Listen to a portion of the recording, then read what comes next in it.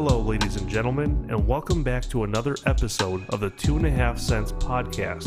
And I'm being joined by Bradley, aka Sergeant, Yo, Chris, what's up? aka Hey. CGM, as well as our featured guest of the week, fellow YouTube gaming streamer, and maybe even soon to be Twitch streamer, dare I say, Narrcost in the house. How you doing, my man? Oh, I'm doing great. Just, bleeding purple over here. So thank you for inviting me over. It's funny because Narcos got in here shortly before we started recording. He's like, all right, so where do we do? Are we all doing webcams? He thought this was going to be like a video podcast. It's not to that point yet. Just audio. As handsome as Chris is, we'd all like to see him on the podcast, but it's just not going to happen this week.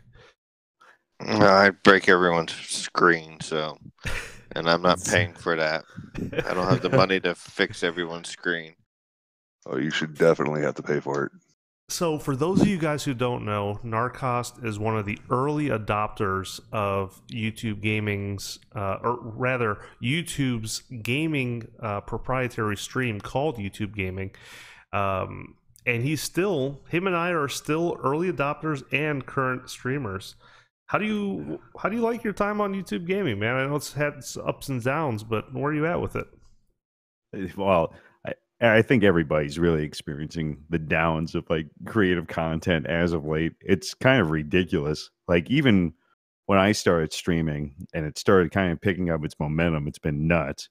But yeah, I started off on Twitch and I ended up on YouTube and I still always kind of liked it. I don't know. I think that's probably the secret with any sort of like streaming platform. It's like getting in early and seeing it kind of grow, and those initial communities is what keeps you there.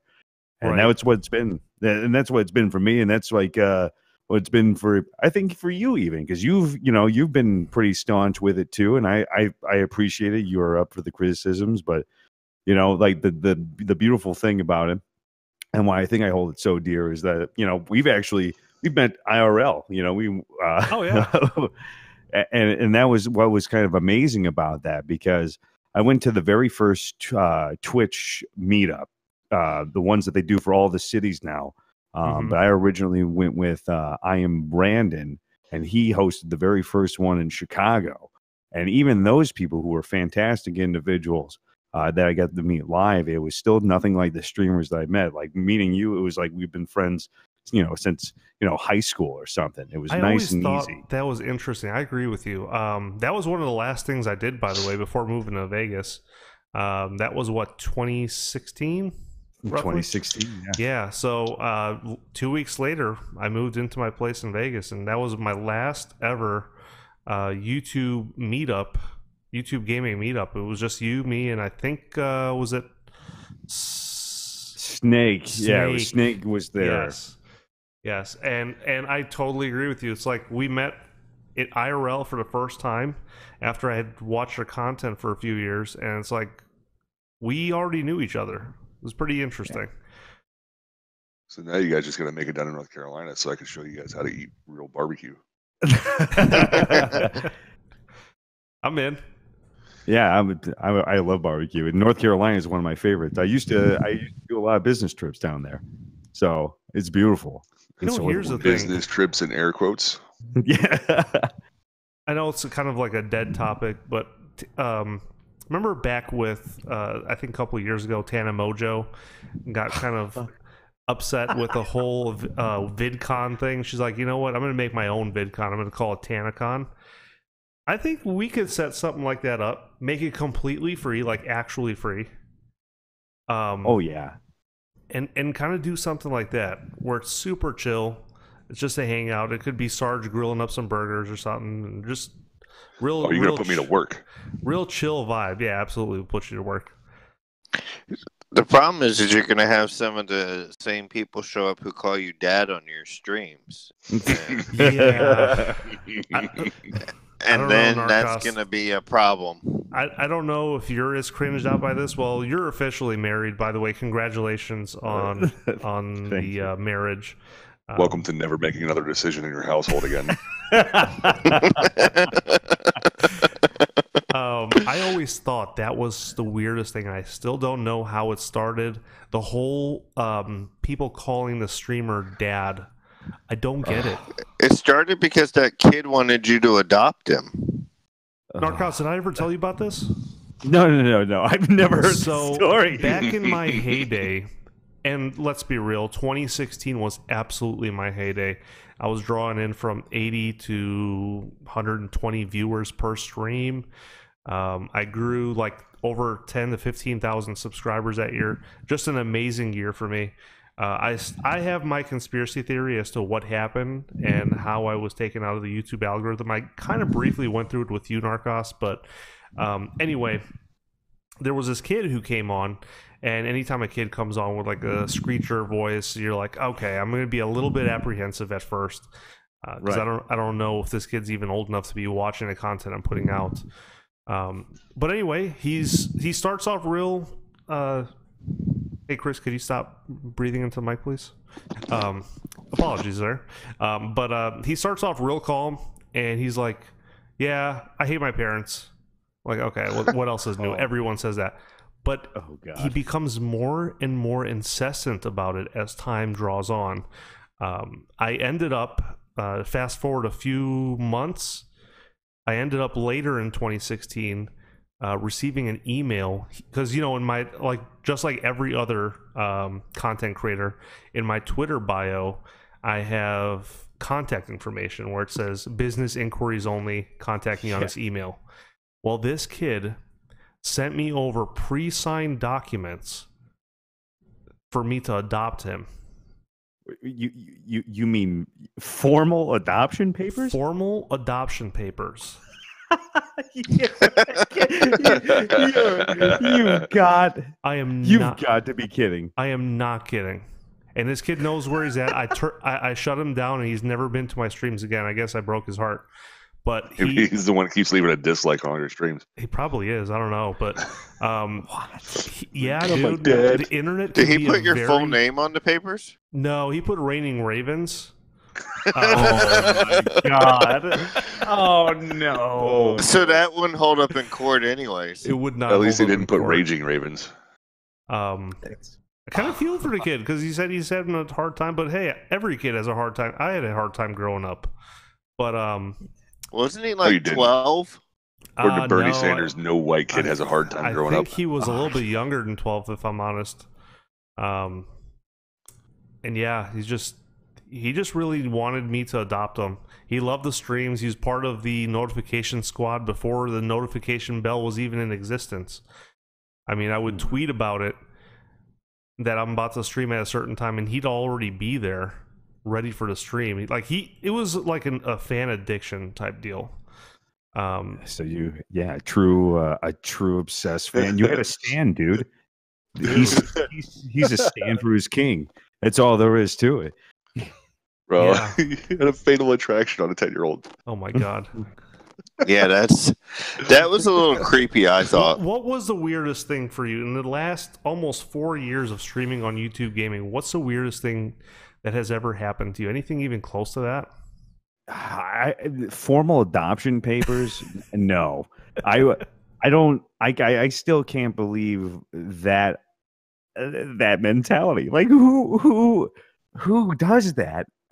But I think what it is when you meet your first fans, or when you're respected amongst your peers for the first time, like when you're recognized by other streamers. Right. I think that was always the weirdest. But I would probably say somebody in my hometown actually knowing who I was, and the way I keep streaming is I keep it like a secret identity. It's like literally like I'm like Superman, like, you know, I just take the glasses off and I go on, and that's who you are. Nobody knows like I stream at all, and you wouldn't think that I would stream like in my normal life. So it's kind of like until you hear the voice, that is. I mean, shout out to Matus. He tweeted out I think yesterday or the day before, he's like, he called you the discount Markiplier or something, because you got that Markiplier voice, you know. Chris, you're breathing your mic again. And you know what that actually stems from is that, you know, Markiplier uses it's called like stage voice.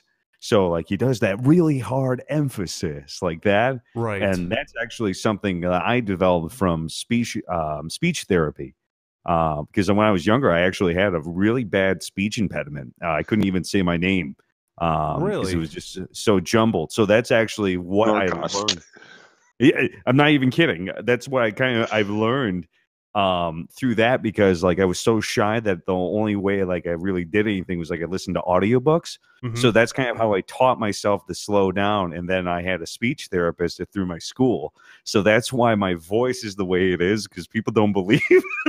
It's Oh my really God. just because I'm trying not to like, stumble over my words, because that was a real big problem. So like that's where like I learned how to like do Duke Nukem. Like when I heard Duke Nukem 3D, like when I was a kid, when I was just playing it, I couldn't believe my ears, and I thought it was the coolest thing ever. Right. So I used Your to, ass, your face. What's the yeah, difference? your face, your ass. What's the difference? Like that, hearing that as a 7-year-old, that was pre South Park. That was pre. I was like, holy crap! Like this is what a video game is, and so that's what I used to try to practice as. So that's actually where my voice comes from, is that I couldn't talk. So That's pretty great. So on the topic of Duke Nukem, Narcos, what would you do if Bethesda took over Duke? I don't know what's the rating on this podcast because I don't You even can say whatever you want. You can say whatever you want. Oh, I would shit to the moon if Bethesda did it. If they gave it the Doom 2016 treatment and it was just all about Duke Nukem harassing his enemies and like interacting with the environment, I would lose my mind. I think they'd have the best chance at doing it right. Oh, My Just head- based absolutely. on what they did with Doom and 100%. Doom and Wolfenstein. I mean, the new Colossus was kind of lame, but it's getting so weird. Like video games are in a weird spot. Like it's but like they're they're weird. putting politics in Mortal Kombat now. All right, Right, which I Yeah. don't understand. Like my whole thing is like video games are supposed to be escape, and like I get what's going on. Like I appreciate everything that's going on, but I mean, like even the gaming, what the developers are trying to do from this this unspoken audience through like Reddit forums, and like the mixture of how people are responding to like game developers. Like what I've hated is like, and this is also tying back to what was like the strangest thing. I think it's the worship of things now. It's been really weird. Like people don't like play video games anymore, and like that's why I realized like they live them in a weird like it's gotten really bad. Like Fortnite has like people with a Fortnite identity. There's people like, oh yeah, I'm really good at COD, and like it's based off of like I'm a Dark Souls guy. I'm a real hardcore gamer, and like they worship the same like hyperbole over and over and over again. It's gotten weird. Right. It's gotten really. It's almost weird. like Ready Player One coming to real life. Well, even are you guys even familiar like with VR chat? Oh yeah, I've seen you do like when you rated somebody for that was doing it. It was hilarious. My first exposure to VR chat was back when that meme last year took off with the The you Knuckles. go away, Knuckles. Ugandan Yeah. Knuckles. I mean, it You're just not seemed really- like a total horror show. And that's what's crazy is that subculture is so ridiculous now, and like this is like the weird stuff that you come across as streamers, especially when you're in contact with other people who create.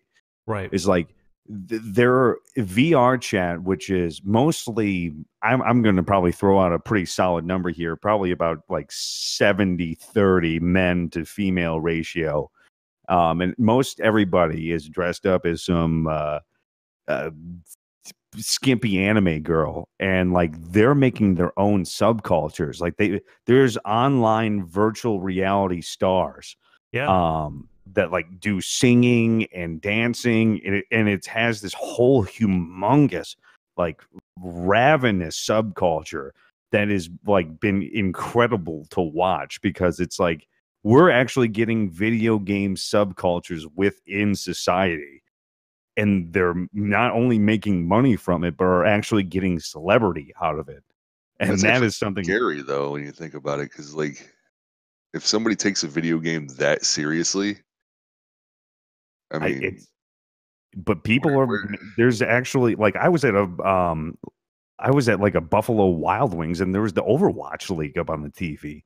Like gaming has gotten crazy. Like I get Tell it me being a about it. professional thing where you can make money by playing and showing off your skills and against other people as a competitive format. But like when you take it too far, where you think that you are whoever your alter ego is on whatever platform, that kind of seems like a mental instability.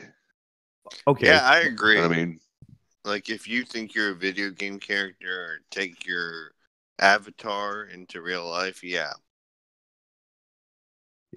and that's what's weird too. Okay, let me ask you this, Ravens, real quick. So now, when you like when you met your fan, or you got the paperwork right from somebody who's like, yeah, like really adopt me, Right. like, do you get that same sort of feeling like when you're even with other like content creators, where it's like they like you introduce yourself by like your real name, but they still have to call you by your screen name? Like, yeah. you know, that's a familiarization thing where you're more familiar using somebody's pseudonym than you are using their real name. A lot So of you people fall back on don't what you're like comfortable it with. though.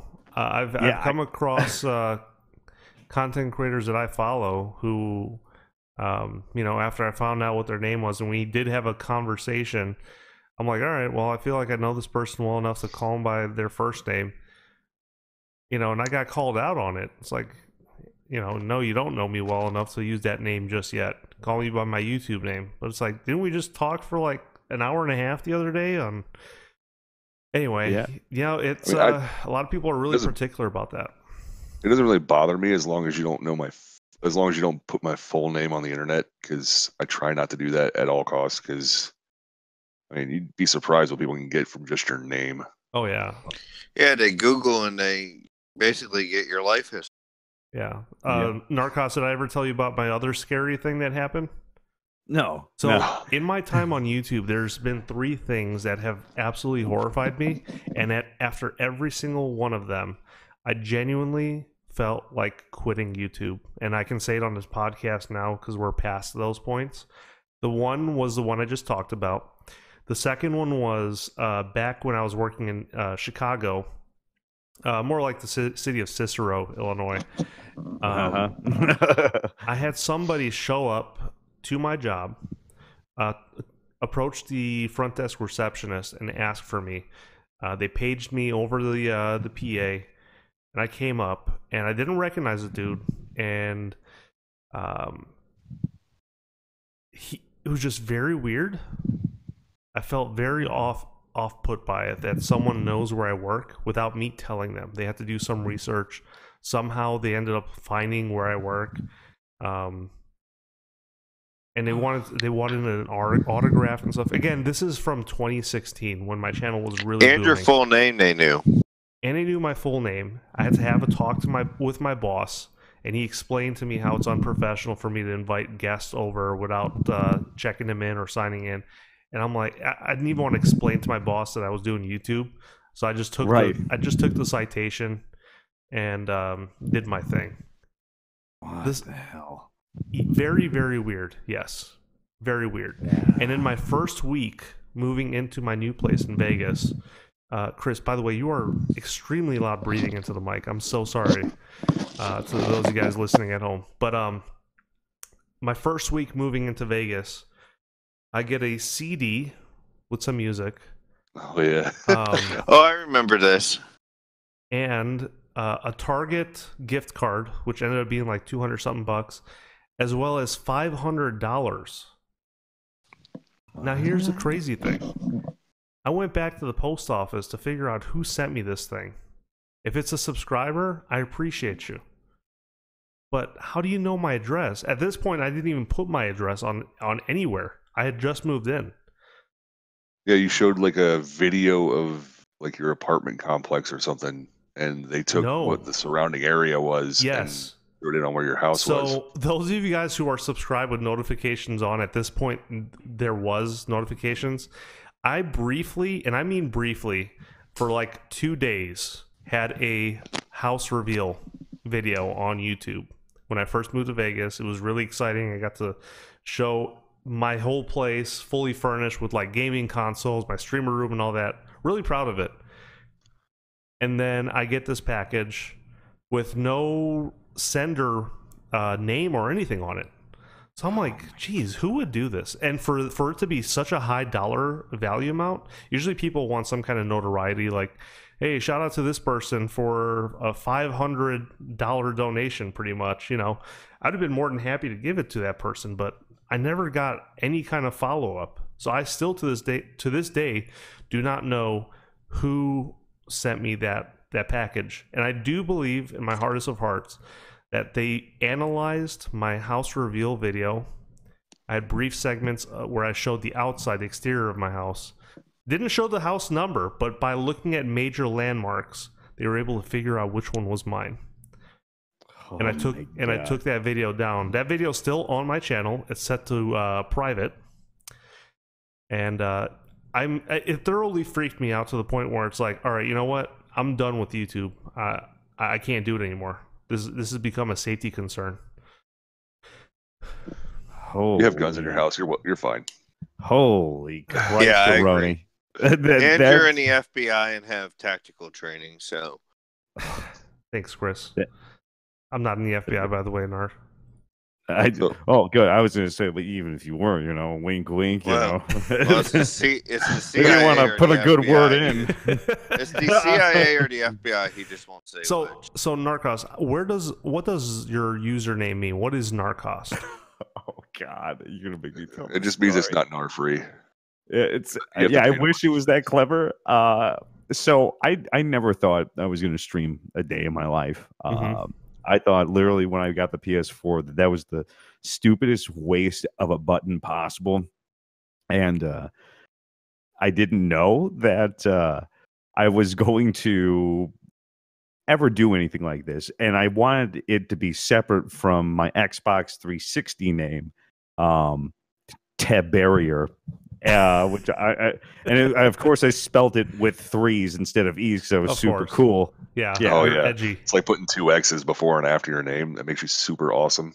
Yeah, so I was really dumb, and I was like, I don't know what the hell to pick, but I used to play, you know, outside of baseball and football and soccer and other athletic things. I played a lot of Dungeons and Dragons, Okay. and so Narrcost was literally I used to grow up in a pretty poor side of Chicago, and my buddies had they were Dungeons and Dragons freaks, and so they had name books, you know, because this was before internet was super popular. It was a little bit before DSL came out. Right. And so I just flipped the page and I picked it, and it was Narrcost. And what I didn't know was that Narrcost means like it was a tower in the Lord of the Rings book that protected humans from the orcs, and it means fire tooth. In I Elven. feel like I'm more nerdy now. Yeah, that's I wish I could tell you it was cool. I was gnarly, you know, it costs to be gnarly, and I just flipped him around or something stupid like that. But it's just a Dungeons and Dragons name. So I regret it every single day, but it's left its mark, and just people call me Nar anyway, so it makes everything nice and easy. It's Yeah. okay. I'm already an uber nerd. I still play Dungeons and Dragons. I wish I could still. You I don't know have the what's time. really cool is how communities come together. I don't know if you know the story between me and Sarge, but he's a huge Steelers fan. I'm a huge Ravens fan, as you know.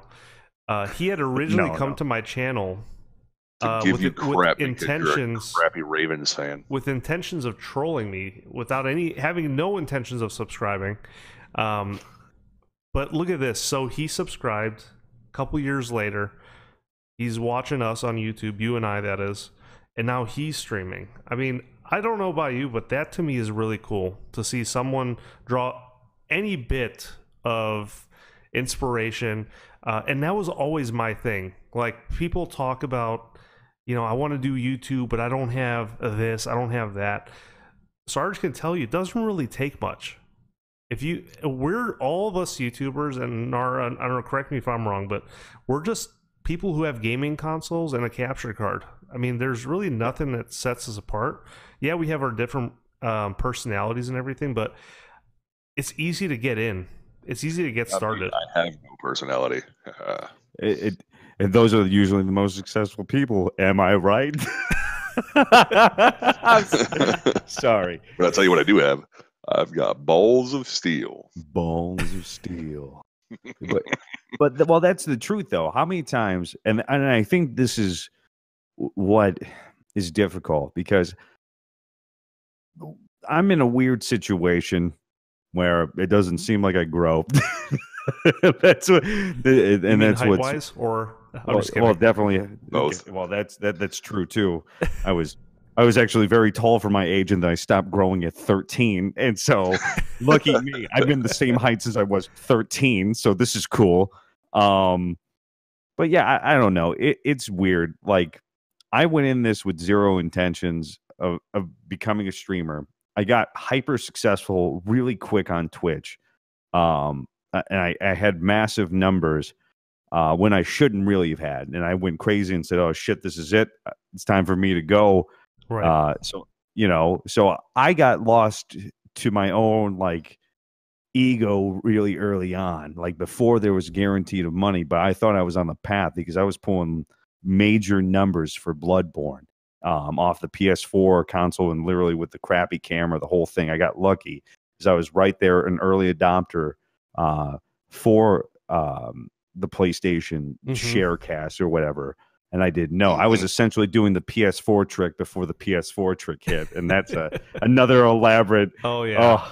If you guys don't know what that is, history. do a Google search. That's how a lot of people have come And to I want to fame. just point out that he's on the superior system. All right, Chris. No, he actually has other systems there, Chris. But when Narrcost says mentions the PS4 trick, that's something you'll have to look up. We can't go over it on this podcast because it would take forever. But essentially, a lot of your biggest, most popular streamers at one point ended up using that, unfortunately. And it unfortunately also fluffed up their ego, as well as the numbers that were showing up on their streams. So yep, and that killed it. That killed it. everything. I will say, and I think you and I have touched this, and I don't mind talking about this. Right. I don't mind talking about this, is like YouTube gaming, what it was before and what it is today. Yep. I've seen YouTube gaming is basically just a channel now, right? Well, YouTube gaming is completely gone. It's just you do gaming.youtube.com and it just takes you to YouTube. Yep. It's The done gaming- with. Yeah, but I mean, there's an actual YouTube gaming channel that collects a bunch of streams and throws it on that channel. Yeah. Oh, is there? I'm not aware. Yeah, there's It's pretty lame. I mean, all you see on there is like the really, really big name streamers. Yeah. For me Right. personally, if somebody has 3,000 people in their chat and I'm trying to watch them, they have to have a really good personality and be really good at the game they're playing, or else I'm not interested because I can't talk to them. Right. Unless the only way that you can actually say something to them is if you give them money to say something to them, and I think that's Right. retarded. Yeah. Well, and that was the thing too, is that looking back on all of it, what happened was that people blew up way too fast, and that was the problem, because when I jumped to YouTube gaming, I was already about a year and a half or about 2 years into streaming on Twitch, and I had already been humbled by that point of having figured out, like, oh yeah, it was actually, preferential treatment through the system itself. I was essentially double dipping into two marketplaces, boosting the numbers up that way. I was unintentionally doing that, and it didn't comprehend, because even if you look back at some of my even my overlays where I'm saying, like, hit the heart button in order to, like, subscribe. That's what the original PS4 to subscribe on live stream was like to hit a heart, and that would make you follow them on Twitch. Okay. So, like, that's how ignorant I was, and that's how fast I blew up. And I didn't even know that, like, how capture cards really worked when I bought one. I thought I was still going to be able to cast the PS4. And when I couldn't do that, guess what? My numbers blew a massive load all over the place. They were nothing. I went from 300 to 500, being in third place up on Twitch, right next to like I think Angry Joe and somebody else that was playing that I had no chance of. Yeah, like I could never beat. You know, I was up there, and like it lasted for like a week, and I couldn't figure out what the hell was going on. And yeah, I mean, here's the thing: like everyone starts off that way, but like you said, people on YouTube gaming just blew up really quick, and some made some really poor decisions. I'm not going to mention any names, obviously, and I'm personally in no place to talk about anyone else's poor decisions because Lord knows I'm not a perfect person, but I am. It's kind of crazy to see how YouTube gaming, you know, was like a small family. You know, it was a small community. We'd all have each other on a list. We'd do raids. We would do you know, community outreach stuff. As far as like YouTube community outreach stuff, if we all had a cause that we were working on, we'd help each other get to that. But to see people leave the platform, or kind of like draw themselves back from the YouTube gaming group, kind of upsetting, you know, because that was our whole aim, was to not be part of that meta culture, not be part of that YouTube, or sorry, that Twitch mentality, that Kappa mentality, and here we are right back in it.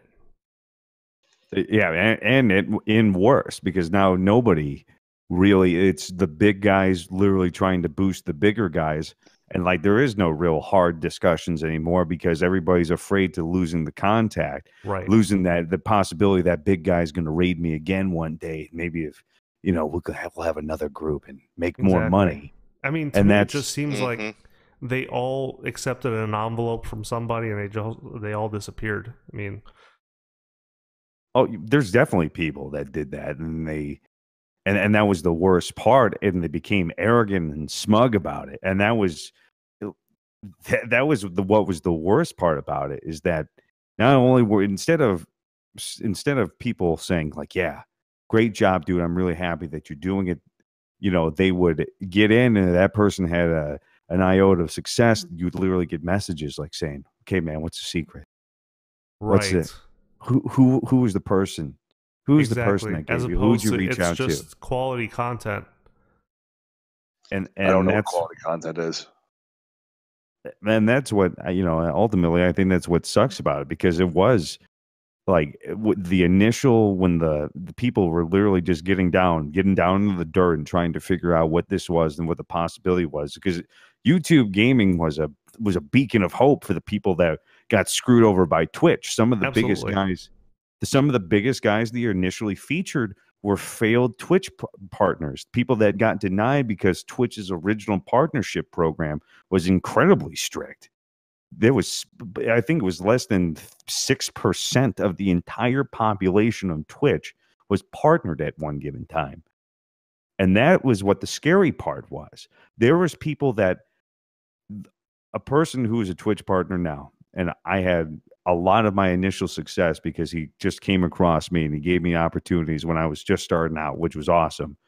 He lost jobs pursuing that dream. He lost friendships, and he had to literally go out of his way to support Twitch to make them notice him. Right. He was the one who suggested to me, it's like, if you really want to make it, it's not going to be behind the camera. If you're not willing to go ahead and spend about double networking and, you know, preferably in person, you really weren't going to make it. And there was a lot of that stuff where, like, I never thought I would get so involved in streaming politics, but what happens off camera with content creators, you cannot make up. There is no movie script that will ever come close to the level of intricacy, and it's literally like a Tom Clancy book of politics and manipulating an audience. Yeah, it really is. I have a lot of respect for people who abandon their 9 to 5 to pursue YouTube full time. That's got to take a lot of strength, a lot of willpower to do, because essentially what you're doing is you're trading a guaranteed fixed income to something that's as fluid as the water in the sea. Someone can put together, as far as people who put out VODs, videos on demand, they can work on a script for a video for 14, 21 hours, put out a video and have a small part of that video copyright striked, and now the whole video is all for naught, and you're not getting any kind of ad revenue. I think, to me, and I'm just speaking from my own personal standpoint, YouTube is more fun for me when I do it as a side gig, or if I just do it for fun. I've never looked at it as a job. Oh, when I started, I don't expect to ever make money. Yeah, I think that if you quit your job for YouTube, that I would hope you have a big following and have had success, because I'd hate to see somebody give all that up and chase a pipe dream, and then their family and them, struggle. Yeah. How many big boys have we seen, Ravens, really, that big boys that pulled numbers we could only dream of, throw away their entire life for it? Good jobs. I know, dude. And that's what scares me. Like, the number that you think you need it's like firewood. Being a streamer is like trying to get firewood for a cold night, right? Yeah. Get the what's the saying? Gather as much as you think you need and then double it. Mm-hmm. And you have to keep on stoking that fire. It's a constant mental drain. It's a meat grinder. And if you don't do it for the right reasons, the minute that those numbers don't coincide with whatever your aspirations are, it's going to be soul crushing. And here's the thing too, just like anything, YouTube, or I hate to say just YouTube, but like Twitch, any kind of like online video content creation, if you're doing that full time, you're essentially working for yourself. But also, a lot of the same stressors from real life also affect you. In essence, for example, it's like, the old saying, it takes a long time to build up a good reputation, but only one small instance to completely demolish it. I feel like the same thing is true online. What was that one Twitch streamer? I forget his name, but I know you for a fact shared this video on Twitter, and I did as well. He was a pretty successful Twitch streamer. He ended up going to some Twitch event and essentially berating his loyal viewers, saying that he's better than them and that he's got some kind of god complex. I know what you're talking about. Is he the one who said that I don't want to talk to him offline? And he said, He said, I will never play a game with you. We will never have subscriber movie night. I don't want my subscribers to have anything in common with me because I am higher in importance than the average person. Well, I like to think of myself, and he was only an affiliate. I mean, like, he was. I don't even think he was. He was a recent partner that got like 40 people on a stream. Like, and that's but that's the thing, though. Like, in all honesty, the most successful people I've seen as content creators are the most vile fucking human beings. Yeah. off that camera. And that's what's always scared me as a content creator, is because I remember there's been a couple months where I made some pretty damn decent money for an hour and a half a night. Yeah, I made some pretty damn nice money, especially when everything was going strong. Everything was still optimistic. Like, it was pretty damn good for all of us. And that's why, that's what gets scary, because I can see that happening. Like, I'm sure, like anyone, Like I'm certain that I wouldn't become that. But if somebody threw a lot of money at me, would I give them a shout out? If somebody gave you $500 to just shout out, I don't know, an energy drink, you wouldn't do it? $500 guaranteed. If you just Absolutely not. I am above that, sir. yeah, But if you make it $1,000, I will definitely do it. and everyone has their price, right? So yeah, and I No, think you'd have to pay me 500. I think advertisers understand that. That's why, again, shout out to my sponsors. I'm not plugging them or anything, but my first and only sponsor, Jerky XP, they ended up hitting me up because they're like, "Hey, we see your numbers on YouTube streams. You know, would you like to be sponsored and all that?" And I was one of their first ever sponsors. So they react based off of how well you do. and that, Yeah, but the thing too is that you plug them here and there, but it's not like check out Jerky XP. Oh, by the way, if you're just coming in, check out Jerky XP. Yeah. You know that I won't there's beat you over the streamers head with it ever. there's streamers who do that, and it's just like, okay, I think I'll go watch somebody else who I'm not watching an infomercial. And you know what, Narrcost? I don't know how much you know about Chris, but I draw a lot from him, whether he knows this or not, because he represents the kind of like the average viewer. He tells me a lot of stuff. We've talked a lot in private DMs and stuff like, hey, you know, I saw this streamer do this the other day. If you ever do this, I'm unsubscribing. And they're great points. Most recently, he's like, you know, Chris, tell him about the one streamer who kept referring to his audience as chat. Oh, dude, that was so annoying. Like, and I'm usually like saying it in jest, like I wouldn't really unsubscribe, but right. But anyways, like he's like, hey chat, what are we gonna do, chat? And I mean, I get if you say hey chat, but when it's every third word, it's a kind of excessive. It's like, why don't you just call me guys or dudes or something? But chat, branding, chat. It's called branding, dude. They're calling you jerk off. I'd rather that than be called like chat. That wouldn't be the worst thing I've ever been called. But you know, that again, Chris is not a content creator. He doesn't even have a face cam or anything like that. He's just a YouTube. He's an average YouTuber. He goes to YouTube and he's a consumer, you know.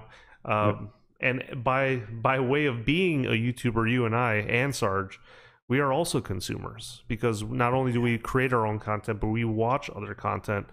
But I think that a lot of the stuff we do on our own streams and a lot of stuff we see other people do can kind of jade us, whereas a consumer only, such as Chris, doesn't really have the same kind of impact or stressors that we may have. And maybe I'm being kind of an idiot, and like that's not even that big of a deal, but to me it's really annoying. You know, I mean, you're entitled to your opinion. If you feel offended by something, no matter how small it is, you're still offended by it. It's just so I'm going to put this in the sinister way, and this is not implicating Ravens at all, and I'm not saying that he's doing this, or he would ever consider doing this, right? So my idea behind all of this is that, and I'm sure those of you who are streamers, or at least even consumers that have watched larger streamers, like there's some people that worship other content, like they worship the content creator, wherever they are. They can do whatever they want. I'm saying, like, think about what you could do, if you knew people worshiped you and you were really just there to make that money, like you didn't care how you made it, like you could, like, and it's people all the time that do it, hey, sweetie, or whatever it is. They try to fulfill this weird fantasy for their audience because they know that they'll break and they'll pay them for it. Right. Like there's people that do worship other people, and that's why you have to be careful as a content creator. But it's like, that's why people are very, very open to manipulation once they start worshiping these, the people behind the camera.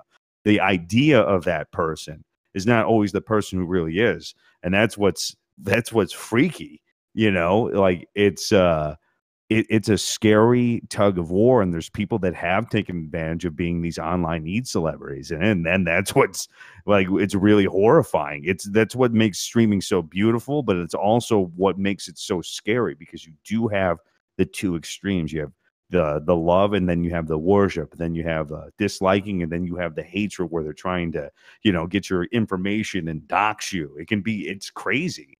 It's way weirder than you could possibly think. Yeah. Wasn't there a streamer that just got arrested not long ago because he was having his viewers send, like, his underage viewers send him videos of them twerking or something? Oh yeah, big time. It was a That's YouTuber. happened quite a few That's times. what I was talking about. Yeah. Yeah. Like, he just went to jail for it. And for a long time. Like, it was, well, I mean, deservedly so, but right. Yeah, and I But believe they went as far as to call that child pornography. So they hit Yep. him with the perpetuating and I think it's called perpetuating and facilitating child pornography, which is a heavy hit. That's a charge that can never leave your your criminal record. Yeah, you register as a sex offender the day you get out, and Yep. that ruins your life right there. I don't even think you can work at a car wash because kids come to Right. Yeah, there's a lot of stipulations that play hand in hand with that. But it's kind of switching gears. I like how I forget who it is. I'm sorry if I'm blanking on a name, but one of the people in my recent stream said, "Hey, when you do your podcast with these guests, you should have them answer a question, like something controversial, not to the point where it's like divisive or anything, but just something controversial."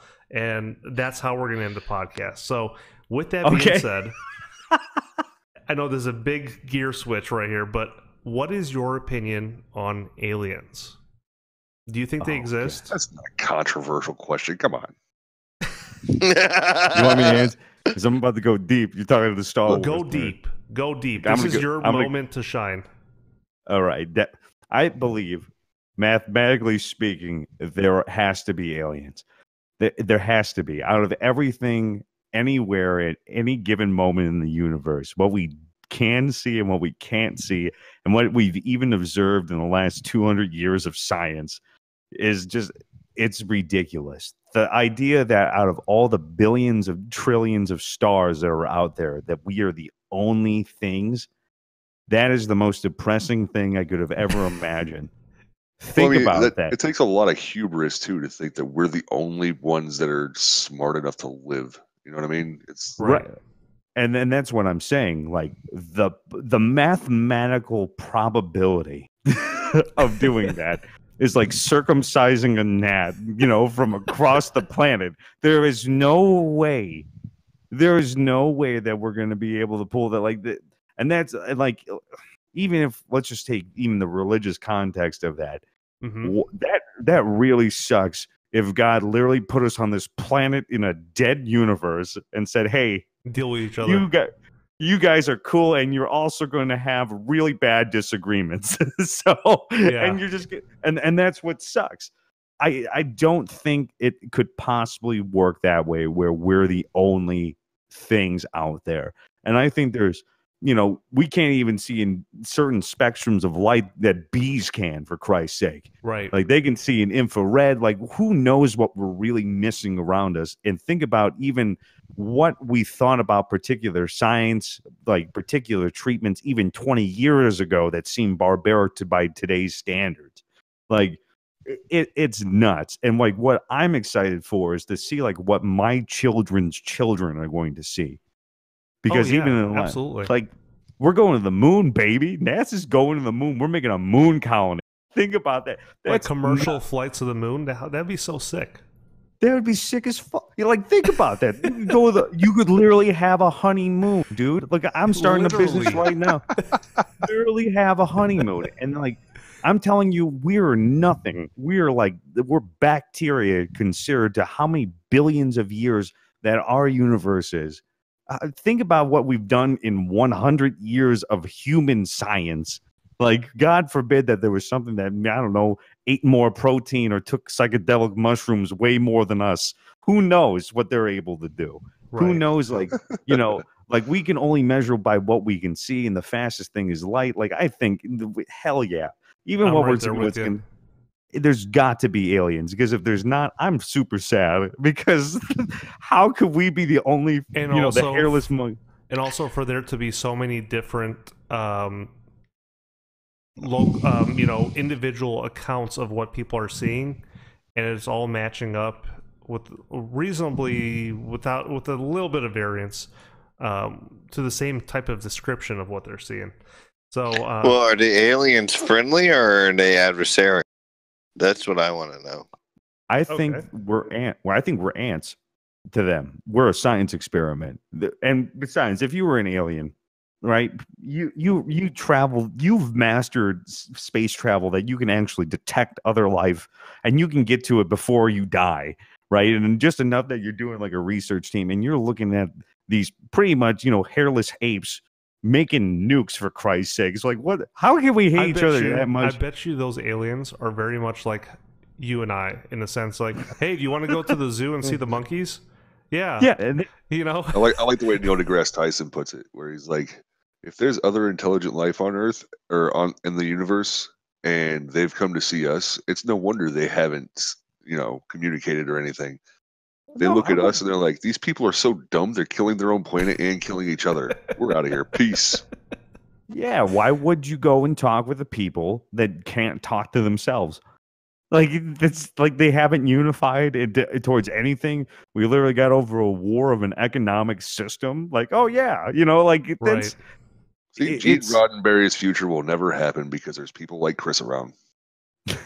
And Jake Paul. That's fucked up.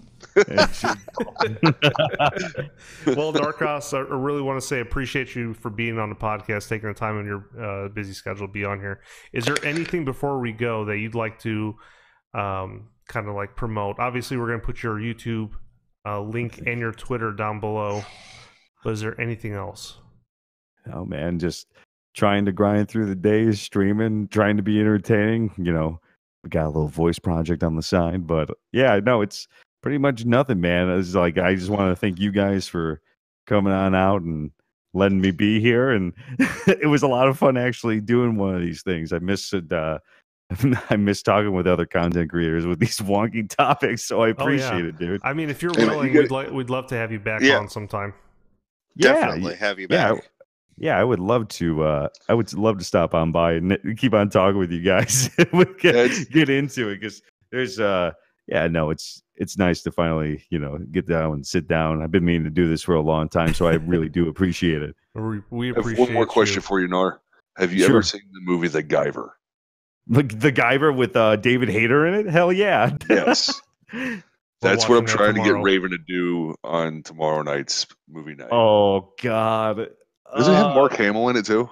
I think yes. Mark Hamill's the main in bad it. guy, right? I think he's the main bad guy. Even my thing. I don't know if he's the bad guy. I think he's like the sidekick or something. I don't know. I don't remember. My thing is that it can't be worse than Birdemic, so therefore I'm all for it. You absolutely Power Rangers with more violence. I don't think it looks too great from what I've seen. Oh, Chris, if it's not, something you watch on a regular basis, why don't we watch a movie about serial killers? Then you'll be interested. With that being said, we're going to go ahead and conclude this podcast. This has been Sarge, Chris, myself, and Narrcost checking out. As always, we're giving a huge shout out to our fellow servicemen and women and our veterans who have served this country and are still serving to preserve our freedoms. Appreciate you all for listening, and we will catch you on the next one.